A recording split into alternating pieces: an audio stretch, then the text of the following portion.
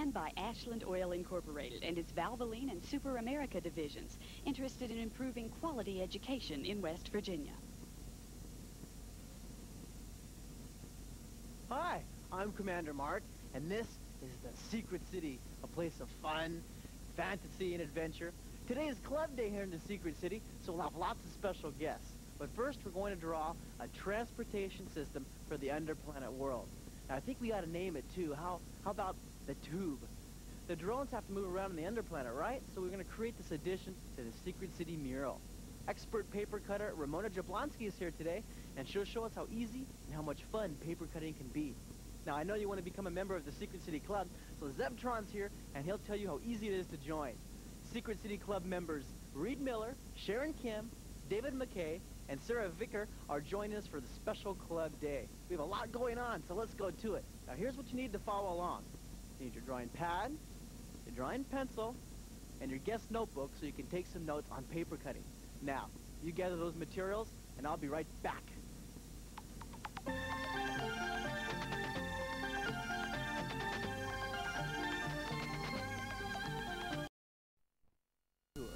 Now, we have two people that are going to join us today. We have club member Sharon and club member Reed. Are you all blasted up and you're ready to go? Yep. Yeah. Okay, loosen your hands up. Get ready. Are your pencil sharp? Yep. Okay. We have our piece of paper. We're going to create a transportation system for the underground, the underplanet area. And it's going to be a tubular type of transportation. And it's going to be riding on a magnetic track. It'll be a magnetic transportation system. So we'll start with a guideline slanting away in direction 1, or up here to the right, a real light guideline. This will be the track. And then we'll draw the bottom of the transportation system following the track, real light guideline and a light guideline. Now, from right here, direction 7, and then a vertical line and a vertical line. Now, see, these line up with the sides of your paper. Make sure if you take your pencil, it's not slanting down. It's a vertical line. And then we'll dome the top of the transportation system. You see, this is a flat bottom because it rides on a magnetic stream or a magnetic rod going between the roadway and the transportation vehicle. Now, slant us away in direction 1.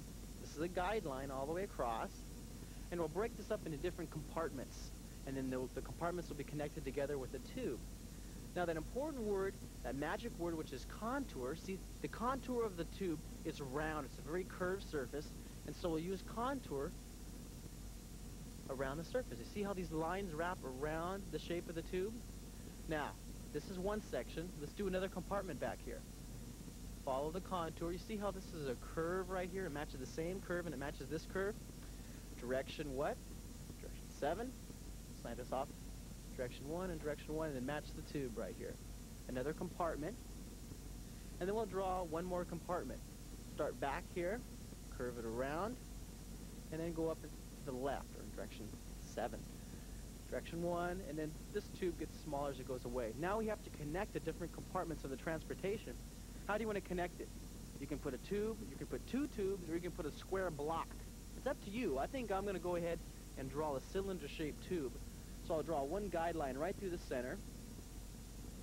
Try to match that line right here, and I'll follow that guideline for the connecting tube. This is the little a vacuum tube so that passengers can get between the two areas. And then curve the end right here. And then a light guideline in direction 7, and then thicken that up a bit and draw the inside thickness. Now, let's take a moment and get to know one of our club members a little bit better. Hello, I am Reed Miller. I'm 13 years old and I'm going to 8th grade at Owings Mills Senior High School. I have been going to a special arts school for 2 years. I would like to go to college and then go into the field of graphic design. Here is an example of my work. It is of a travel poster of Japan and is of a dragon. I combine markers to make different colors on the dragon. I like art because it allows me to put something on paper and make it into something. I also like it because anybody can do it. Now, Reed, I really like the way you put this thickness right here. It's going up in this direction. It's following this guideline right here. Your transportation system is going to be really complete once you put the shading down here and you shade the tube. Okay. Do you know the difference between shading a tube and shading a square surface? Yeah, on a square surface, you shade the whole surface. On a cylinder or a circle, you just shade from the top or from the bottom up. You blended, huh? We have a special guest today, Ramona Jablonski. She's a paper cutter, and she's with 2 other club members, and they're experimenting with some paper cutting. Did you know that paper cutting is a craft that you don't have to buy anything special to do? You can use things that you have already at home, things like newspaper and any kind of scissors. They don't have to be anything special. Today, club members Sarah and David are here to help me show you how easy it is to do paper cutting. So guys, if you would each take a piece of paper, we'll get started. The first thing you want to do is to fold your paper in half one time. If we do this, we now have 2 layers of paper connected by a folded edge. Am I right? Mm-hmm. All right. If I start to cut through these 2 layers of paper, everything that I cut is going to be multiplied times 2. That's the first rule of paper cutting. Everything that you cut is going to be multiplied times the number of layers of paper that you're going to be cutting through. So why don't you try it? Put your scissors on the folded edge and start cutting. Cut all the way around and finish on the folded edge. You can cut the same kind of shape that I'm cutting, or you can cut something entirely different, something that nobody has seen before. Unfold it and let's see what you have. In my case, I cut 1/2 of a tulip shape through 2 layers of paper. 1/2 and 1/2 makes a whole tulip. Very good. How are you doing there? Let's pick up this piece and see what you have. Very good. All right, that's a start. Now fold your design in half again as it was when you were cutting. We'll talk about the second rule of paper cutting. It has to do with the folded edge. I can do all kinds of things to this folded edge, and you can too. I can cut long pointy shapes out of it. I can cut great big fat shapes out of it. I can cut little teeny tiny snips out of it. But what can I not do? Can't destroy it. I can't destroy it. When I'm finished cutting, some part of that folded edge has to still be there, so my design will be in a single piece when I unfold it. So find your folded edge, use your scissors to cut designs out of it. They can be designs like mine. They can be something entirely different. Very nice, Sarah. Take another piece and see if you can do a design that's similar but perhaps a little fatter this time. How are you doing, David? Pretty good. Pretty good. Unfold it there when you finish that piece and let's take a look at it. Okay, very nice. That's a very nice start. Good. You take another piece and we'll come back in a few minutes and show you some of our finished products. Contour. Now what we'll do is add some contour lines wrapping around the tube, our underplanet transportation system. We call it the tube. Now watch this. Wrap this contour line around here. Wrap a contour line around here for the first section. Let's see, I'm matching the contour. I could even curve these even more. Contour. Look at this. Match this curve and curve it a lot. See how it really wraps around? These are handy when you're drawing arms and legs, or when you're drawing tubes, or when you're drawing anything round, any round surface. You can really help give the illusion to your eye that the drawing is really 3-dimensional because of contour. Contour lines. Shade the left side all the way up and down. I'll put some headlights here for the transportation system, so in the dark tunnels of the underground that it can see where it's going.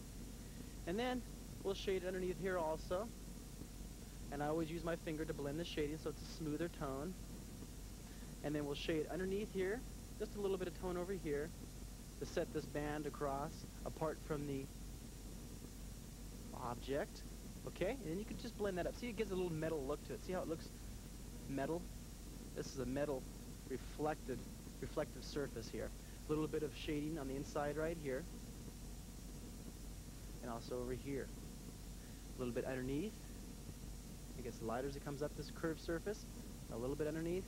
And it gets lighter as it comes up the curved surface. And of course I use my finger again. You can do that too. Okay, you can get into your drawing and make those little sound effects.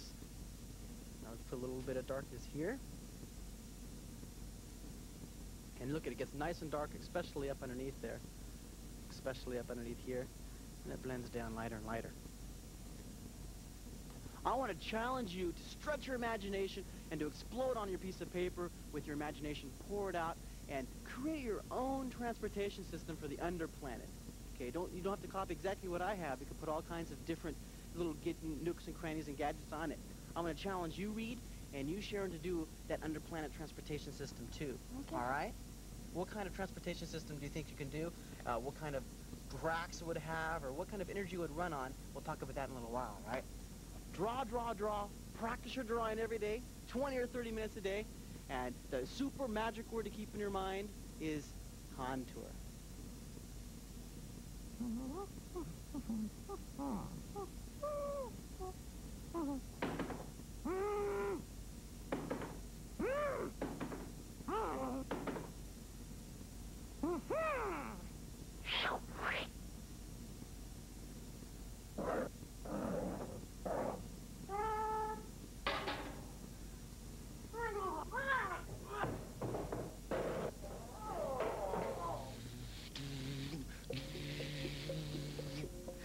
I enjoy drawing different types of transportation systems.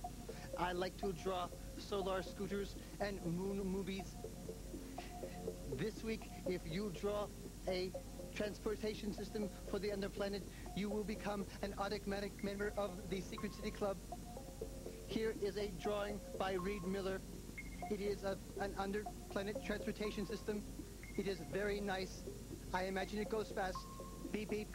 Send your drawing to Secret City Club, Post Office Box 444, Monorail, California, 94556. Beep, beep, beep, beep.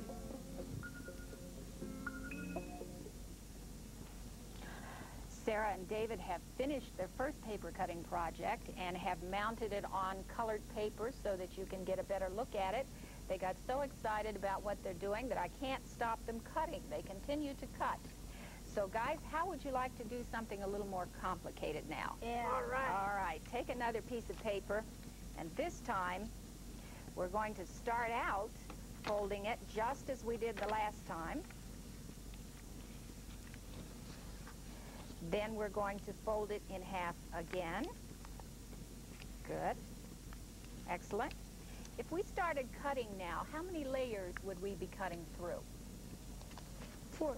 4. So everything that we cut would be repeated 4 times on our design. We're going to get fancier than that. We're going to fold it, this time a diagonal fold, one more time. And how many layers are we going to be cutting through this time? 6. 6? Let's check it and see. What do you say, David? I say 8. You say 8. I think you're right, because when we were back at this stage, we were cutting through 4, and when we double 4, that gives us 8 layers. So if I were to take my scissors and I were to make a long, curvy cut through 8 layers of paper, I should then see that long, curvy cut 8 times when I unfold my design. Let's look and see if it worked. Here it is once, twice, 2, 3 times, 4, 5, 6, 7, 8. So it worked, didn't it? All right, would you like to, now that you have your folded paper packet, make a cut from one folded edge to the other. Very good. And unfold it, and let's see what you have. How are you doing there, David? Pretty good. Pretty good? Okay, good. Sarah, excellent, excellent. How about you, David? Okay, you've got to start. All right, now, remember we were talking about the folded edge. In our first cutting, we had one folded edge, and we cut designs out of it, and we were be sure that some part of the folded edge was left when we were finished, so our design stayed in a single piece. Look at this paper packet. We have a folded edge over here, but we also have one over here, so we have 2 folded edges to concern ourselves with. Same rule applies. We can do all... Hello, Zebtron. Hello, club members. How are you doing? I'm doing fine. I have been observing you, and I'm very interested in learning how to cut paper, too. We are having a wonderful time making paper cutting. Would you like to join us? Yes, I would. I saved you a pair of yellow scissors. I like these scissors. I thought you might like that. They match my glasses. Take a piece of paper, see what you can do with those scissors. And Sarah and David, we're talking about the folded edge and how even though we have two folded edges here, the same rule applies. We can take all kinds of shapes out of those folded edges, but what can we not do? What is the rule? Destroy the folded edge. We cannot destroy the folded edge. When we're finished cutting, some part of this folded edge has to still be here, and some part of this folded edge has to still be here. And if we remember that rule, our design will hold together in a single piece when we're finished. Ramona Jablonski, I am very confused. My paper cutting is not coming out quite the way that I want to.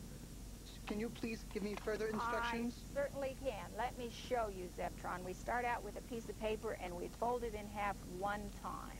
Oh, I am observing. One time.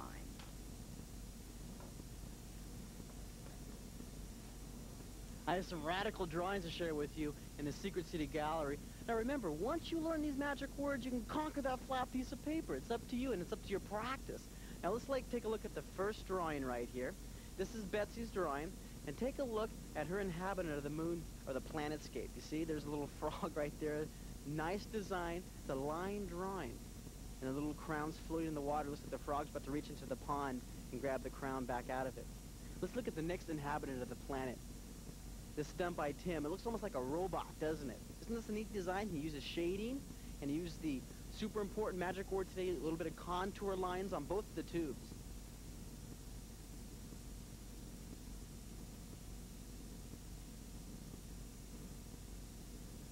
How far have you gotten on your transportation system? Well, Sharon and Rita have been working diligently, plowing over that piece of paper and drawing a transportation system. Sharon, you're drawing some kind of a worm here, huh? Yeah. You have a live transportation system. Uh-huh. That's really neat. You have a little, let me show here. Take a look at this. You have contour lines wrapping around the worm to give it this curved effect. It's beautiful. You have, what is this right here? Well, it's all underground because the worm travels underground, so this is an underground transportation, and these are just stalagmites, I guess, Okay. that are there. Mm-hmm. Stalactites and stalagmites hanging and coming up from the ground. Now, what is this right here? A person that's riding on the worm. Looks like a woman with her long hair. Uh-huh, and there'll be more people. Okay, well, you keep working on that. And let me take a look at Reed's. Reed, tell me about your transportation system, the beginning of it right here. Well, I'm just beginning now. Well, it's like a box, and it curves on the bottom so it can rotate faster. Mm-hmm. And it's like a triangle on the top, so tall people can stand in the back. Short people can stand in the It's like one of those cars at the top pops up, right? Right. And a little doorway that comes down and people can walk up the ramp. Okay, what kind of energy does this run on? Well, it runs on practically by itself. That's what this down here is for. So it's self-perpetuating. Well, that's an interesting idea. It'd save a lot of money on fuel, huh? Uh-huh. You know, this gives me an idea. What you're doing right here is with these contour lines. Take a look up here, both of you. If I was drawing a worm right along here, and I have the worm going along, and we'll just pretend we'll start with a tube shape. The contour lines are really important because they help give the idea of the surface of the worm wrapping around. That's a good idea. It's a really perfect explanation of contour lines. Now look at this. See how much these curve? I'm going to curve these lines even more than I did up here to show you contour. See how that wraps around? It wraps around. It wraps around. It wraps around all the way around. And look, I can even give it almost a real soft look, almost a bubble look to the worm if I go along like this. Okay?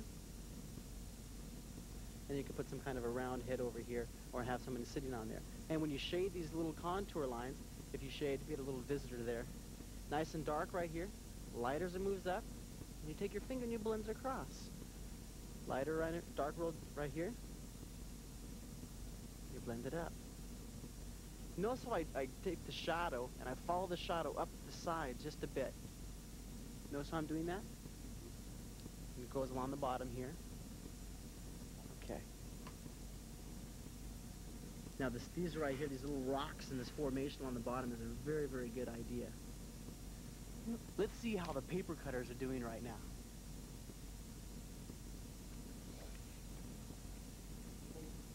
Now I understand. How is this design? That is lovely. It shows that you certainly do understand how to make paper cutting. See that? Good job, John. Isn't that nice? Thank you very much. Very nice.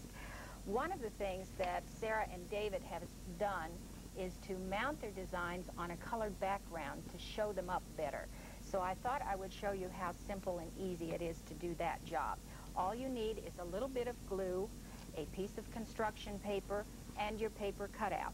As you can see, Sarah and David are putting just little tiny spots of glue on their design. It doesn't have to be a whole lot because after all, this is just a very light piece of paper that we're going to attach to another piece of paper. So once you have put little tiny spots of glue over the back of your design, it's very easy to turn it over, very carefully center it, and press it down very gently.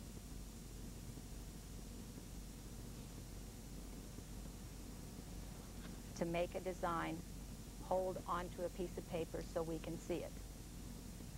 That is very, very pretty. I like that purple. Would you like to make another cutting, Zebtron? I would like that very much. Perhaps one that's a little more complicated this time. Yes. We'll start out and fold the paper once. We'll fold it a second time. Remember the rule of the folded edges. You can take anything out of them you want, but what can you not do? You cannot destroy the folded edge. You cannot destroy the folded edge. Very important to remember that. Here's Sarah's new design. That is also very attractive. Let's put it up here where we can see it. And David, how are you doing? Very nice. That is also very, very good. We'll put this up here too. Would you like to learn another one? Yeah. Oh, sure. Take another piece of paper and let's do something entirely different. This time, as usual, we'll start and fold the paper in half.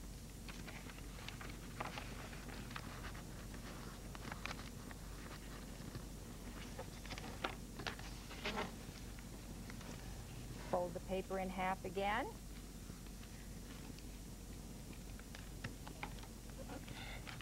Commander Mark will certainly enjoy all of these paper cuttings. We must remember to show them to him. We certainly will. Thank you for helping us out today. Thank you. Contour lines help give that really round-looking shape to your drawing. Let me see your drawing right here. This is beautiful. Boy, not done, but this is beautiful. Take a look at this. The lines are wrapping around, contour lines, and look at, she even put another little creature right here. What's this creature's name? Snork. Snork? That's a good name. That's creative. And what about this right here? What's her name? She doesn't have one. She's the nameless woman writing the word. Heronsay? Yes. That's a good idea. Now, you're going to fill in some more detail back here, maybe a little tone in the sky, and then you have a finished picture. That's beautiful. Let's see how sorry about that, Reed. Let me see how you use contour lines in your drawing. Okay, you have some contour lines. See your pencil? You have contour lines wrapping around the tube back here. That's beautiful. You have 1, 2, 3, 4 contour lines. And even if you add some contour lines to this round connection between these two fence posts, that might give it a round shape. Okay? I want to take a look at your drawing and see how you ended up your transportation system. It's a couple pages back here, isn't it? Boy, you sure go through a lot of paper. You practice a lot. Nice shading. Blended it up. And there's contour lines right there. I was looking for contour. See how that wraps around the contour? Now, if you can do something for me, if you can add 2 contour lines here and 2 contour lines here, I think that would really give it the round, cylinder shape. Okay? Let me take a look at your lesson, how you finished with your transportation system. Okay. You like drawing really large, huh? Giant drawings. This is getting you all hyped up. You get in a real good mood when you start drawing. I see your headlights right here, and your contour lines are beautiful, different tone. Wraps around, and it wraps around right here. And the contour lines would even help this connecting tube, you know that? Mm-hmm. Now, this little highlight right here, what'd you do? You take an eraser and just touch it with an eraser? No, when I shaded it in, I just left it out. You consciously just left it out. That's a beautiful drawing. Contour lines really help your drawing out. You go ahead if you want to, add a few more contour lines to the connecting tube right there. Just helps give your drawing a really round looking shape. I'm going to show you right here one more example of contour lines. I like Sharon's idea of taking this 2 lines wrapping around and leaving a reflection at the top. See, if we have a tube there and we shade all along here but we leave a reflection, look what happens. You see that? It's nice. Looks like a light shining around the top of it. Get nice and dark up here and lighter as it moves up.